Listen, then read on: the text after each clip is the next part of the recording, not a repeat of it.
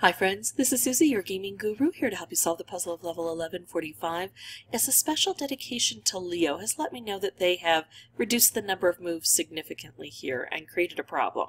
So we have 35 moves to clear out 42 jelly. Let's take a look at this board, because whatever we did before, we're just going to have to do more efficiently than when we had 50 moves to complete this. So first I want to look at the problems on the board. I've got a ticking time bomb dispenser. Don't know what those are set at yet, but soon I'll find out. If it's pretty high, like over 10, I won't worry because it's out in the open. If it's low in numbers, then I might have to battle that and not worry about the blockers. And I really want to get to these blockers because we have thick frosting. We have marmalade, that's not so bad. We have chocolate, we have licorice locked chocolate, that can be a problem. And we've got licorice twirls, plus we've got the swirls set to come down from here. If I take out a swirl on a turn, no new stuff forms, and if I don't take one out, that's when new stuff can drop down. Now this chocolate might collect this key for me. I don't mind if it gets trampled over because it will start to open things up, and when I open these up, then I can drop these keys down. And I don't have to open these because I don't have any jelly under them. It's just that the more open the board is, the better off I'll be. Which means I probably do want to try to take out as much chocolate as I possibly can, as quickly as possible, so I don't have to deal with it over and over. I am thinking about, I'm going to do this and allow cascading to help. Now, this is the only chocolate that can grow right now, and I can't take it out.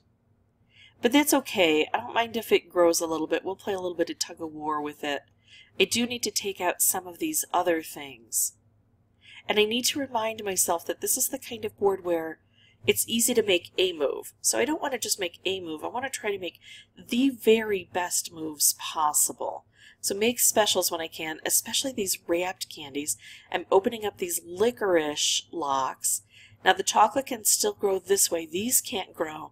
This is pretty good, but I don't have a lot of red on the board. If I take this now, I still get a bit of a bounce, which is good, especially along the bottom here, which I think is going to be the most difficult area to reach. If I wait, I might be able to get more red on the board, or I might end up blowing this up. I think I'm going to wait just a bit, try to get a little bit more red. Oh, well, that's interesting. I think I have less red, but more opportunity. Should I take this?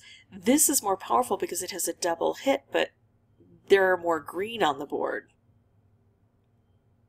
I think I'd rather just take out all green. What I'm going to do is I'm going to take out all blue. It's going to drop this down and blow things up. That's going to form a stripe. That's not the best move because I will likely lose this opportunity. So I don't like taking out blue. What about taking out orange? There's a lot of orange on the board. It doesn't look like it's going to make that fall into place. It might bring down more red. Let's see, I've got 1, 2, 3, 4, 5, 6, 7 red right now. Now I realize I'm risking this, but I'm going to take this out and see what happens. 1, 2, 3, 4, 5, 6, 7, 8, 9 red, and a lot of it's down lower.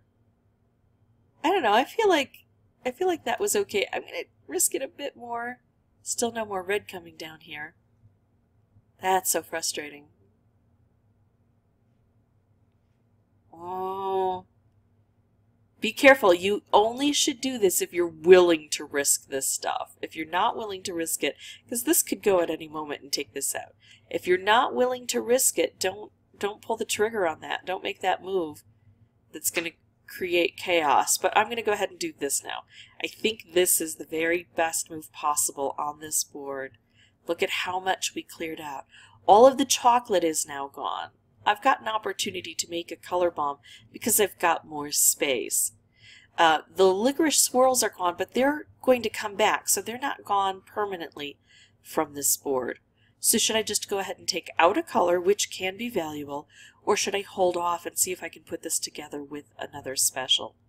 Here's my plan. First I'm going to look to see is there anything else cool I can do. I can almost make a color bomb here, but not quite with that blue. So I'm not going to worry about that. But what I can do is take out a few things here. I'm going to do this, which is going to make some cascading. Now I've got this growing at me. I'm not a fan.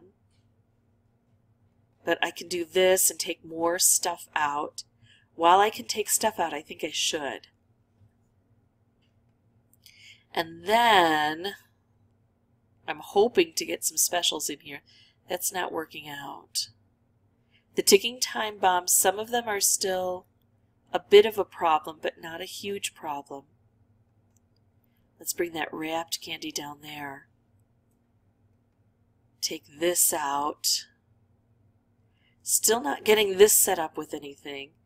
I could do this. I think now what I'm going to do is take out some of these licorice so they don't become a problem. Ooh, I like that. Blowing things up. And if this gets struck, I'm not setting it up with anything right now. So if it gets struck, that's just an efficiency of moves. That just means that it takes out the most prevalent color and I didn't have to hit it. So I'm okay with that. What if I plan it? What if I do this, blow this up, make a stripe, blow this up? I don't know. I think this is a better move because it's also taking out some of that jelly there. All right, now let's do it. Now let's blow this up. We're removing layers of stuff. Now I've got to do another kind of reevaluation. 11 moves, 8 jelly. That looks pretty good. I do have some of this licorice in the way, but I've got some firepower here. I think I like making this stripe down here, trying to get down to the base here more.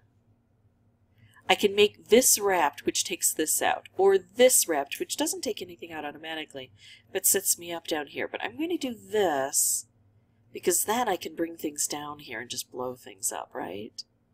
And now I can focus over on this side of the board. I've got this beautiful thing right here, which I like. That's a double thick, and there's something here, but I've got beautiful things aimed there. So I'm not going to worry. Look at all of the stuff I have. Well, that just does it for me there. There we go. That's it. So it can be done with 35 moves instead of 50. But I'm going to remind you to not only look for good moves, but look for great moves. When you see a good move, pause and see if there's anything better you can take on the board. I'm sure I missed things. We always miss things when we go through these.